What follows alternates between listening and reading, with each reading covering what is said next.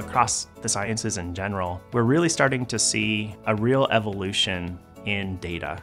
We're seeing instrumentation that can create very large amounts of data. And as researchers, we're having to learn how to process that data and how to properly store that data and then also make it available.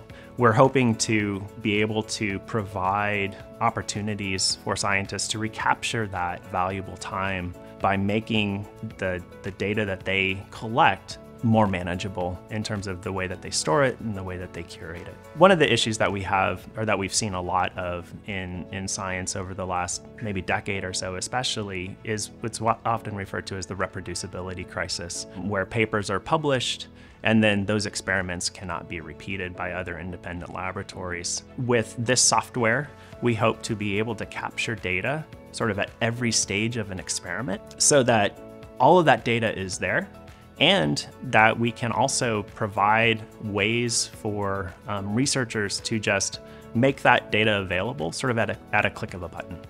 Our team is comprised of myself and then 2 graduate students, Rebecca Duke and Vinayak Bhatt, and they've really been the driving force behind this innovation. Science is becoming ever more collaborative and it's becoming ever more global. And data and data sharing is a big part of that. I am Chad Risko, and I am a UK innovator.